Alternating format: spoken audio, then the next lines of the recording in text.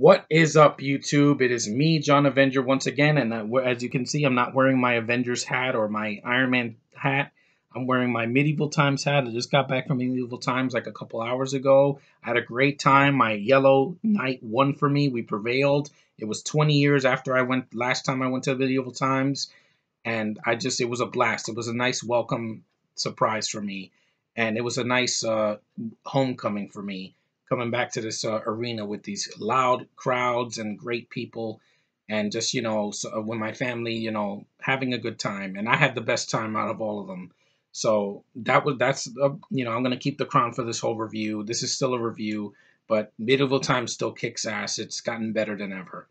Anyway, this is my review of a 1996 film. This is, way after the Jaws films, and we're done with the Jaws films now. We are up to a film that flopped because it came out in January. It shouldn't have flopped, and that is Deep Rising, the one right here. Puppet Masters is not a film with, in the water. This is a fun movie. Deep Rising, truly horrifying. Well, in a way, if you're scared of the ocean, you'll definitely say that.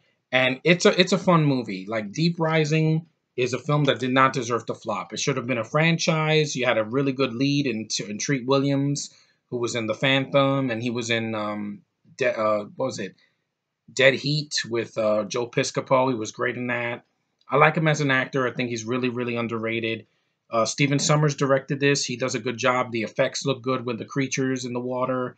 It's got some fun action sequences, especially the jet ski thing, getting out of the exploding ship.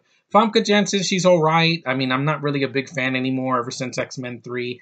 This is in her prime, so she's good to look at. That's about it. You have other actors in it too. You got Wes Studi, who was Sagat in the Street Fighter movie. You got Kevin J. O'Connor, the weird guy with the facial hair from The Mummy. You have Derek O'Connor, who I've never heard of. You have Anthony Heald and Jason Fleming, and Djimon Hounsou. This is an early role for him before he did Amistad and Guardians of the Galaxy and Blood Diamond. He's a really good actor from Africa. People from that country can act. He can act, and so can Lupita Nyong'o, who was in the Force Awakens and 12 Years a Slave. Awesome freaking actors from Africa. But this is a fun movie. I don't think it deserved a rotten. It got on Rotten Tomatoes. Well, they can suck it anyway. It's 106 minutes, so it's under 2 hours long. It's not like Titanic, that's 3 hours long. I will not be reviewing that, by the way. I haven't seen it yet. You have a good script, some fun action. Like I said, the creature effects look really good, even for 1996's standards.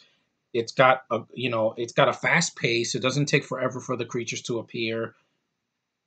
It's an interesting idea. They go exploring on this boat, and these creatures, like, I don't know, like tentacle creatures, they swallow people up like a vacuum and kill them one by one. It's kind of like Leviathan, but with a different cast. And I like the film. I don't love the film because I've only seen it once on YouTube, but I think the film is a lot of fun. It deserves features. It deserves to make a profit. I don't think releasing a monster movie in January is a death sentence. The only time it worked was Cloverfield, because that was something interesting that people were intrigued by. But this didn't stand a chance back in January of '96. I mean, it's cold. No one likes going to the theater when it's freezing out in the snow or in the frigid air, and the January is the throwaway month for movies in the theater. On demand or on DVD, maybe there's some good stuff, but in the theater, no. There's maybe 1 out of 10 movies that are decent, but most of the time it's not. But Deep Rising is a fun movie. It's R-rated, so it's bloody. Do not show it to your kids, and it doesn't hold back. Like Summers, this was his one of few R-rated films that he did. He mostly did PG-13 with the Mummy films and G.I. Joe, The Rise of Cobra, and a bunch of other stuff. And I like him as a director. He's a lot better than freaking J.J. Abrams or Michael Bay, who's a sellout, and Olivia Megaton or David Ayers. Yeah, I enjoyed this movie for what it is. And it's not a movie that deserves ridicule. Screw the haters. It's fun, and it's fast-paced, and it's a nice 90s film that I remember from a couple years ago. So it's nice to have on DVD. The DVD is on the double bill with the Puppet Masters with Donald Sutherland, so I'm glad to have it. This also has Hellraiser 3 because I put it in the pack because the other film sucked. The third film was what was it? I forgot what it was, but it was a piece of shit. The third movie. Uh, but this movie's good. Deep Rising is fun, so I would definitely recommend it for if you want to see a fun monster movie from the mid '90s that didn't deserve to flop. And it's 20 years old as well, so happy anniversary, Deep Rising.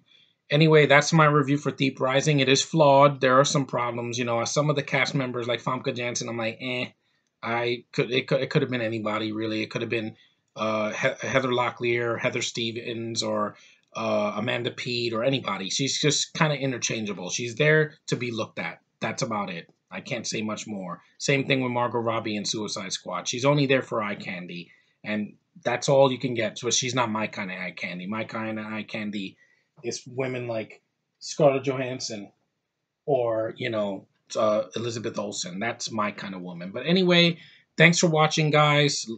Keep liking and subscribing and commenting because I need more subscribers. I've been going downhill, ever since like the last 3 months. I've been losing subscribers for some reason. I don't know why. I don't do a bad job. I do this for you guys. I love what I do here on YouTube, and I love that I can do this on my own without anybody interfering, and that's great. And I don't get copyright claims anymore. So I'm glad I wore this crown because I feel like royalty today because I won Medieval Times 2 in a row that I won with my family. I only lost once, and that was when I was in a school trip. So anyway, thanks for watching, and I will see you in the next review.